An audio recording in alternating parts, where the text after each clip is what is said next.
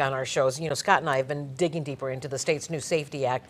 It takes effect on January 1st. So this morning, our special guest is Cook County Public Defender Sharone Mitchell. He joined us last hour to talk about who benefits from the law. But this hour, we want to talk about those who are in jail, because once the law takes effect in January, there will be a lot of people looking for release. So first, good morning again. Thank you for sticking around.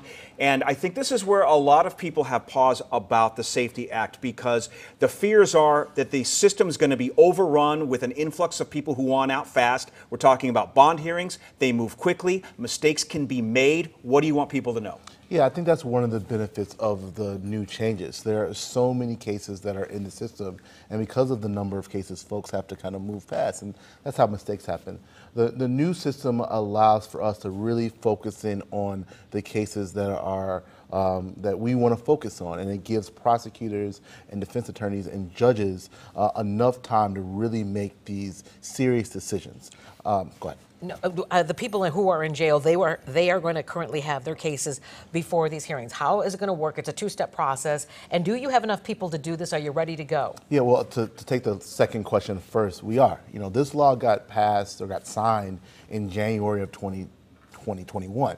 And while some folks were kind of dawdling or filing frivolous lawsuits, folks that were serious really took the time to prepare for this change. So at the Cook County Public Defender's Office, we have been working with stakeholders to really get prepared for this. We believe that we know that we will be prepared to take this on.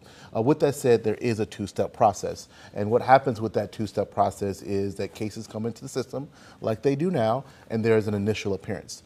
If a prosecutor decides that they want to detain that person, then there is a special hearing. And in that special hearing, we have the time, the actors in court, to really make those serious arguments about whether somebody should be detained and not worried about all the kind of speed having to do with, having all of these cases in the system. And then it goes before a judge. Yes, so the judge is still the person that's making a decision. Now, before January 1st is the judge that's making the decision, and after January 1st is the judge that's making the decision. It's just a new law that they're kind of using to make those decisions. So I don't need to tell you, crime is top of mind for so many Chicagoans in the city in particular these days. When we talk about this process and we hear the words assembly line, I think people get really nervous. You say this is a holistic approach. What does that mean when we're talking about this legally? Yeah, so first when we talk about assembly line, that's what we have now. Right. We have an assembly line-based system where people kind of flow through bond court very quickly. When we talk about a holistic decision-making process, we're talking about that, the decision-making process. Too often these decisions are made too quickly, and too often these decisions are made based upon somebody's access to money. The new system gives us the ability to really make arguments on both sides and better prepare judges to make a correct decision, as opposed to the status quo where these decisions are often made based upon how much money somebody has in their pocket. Okay, so a lot of critics are saying, if people are out back on the streets, they're a danger to the public. They could go and intimidate the witnesses. They could go and create more problems and break the law. What happens if they do that? Well, the same thing that happens now. There's a warrant issue and the sheriff goes out to get them. I think when we're talking about this system, it's always important to know what happens right now. And what happens right now is that people have the opportunity to kind of buy their way out of jail.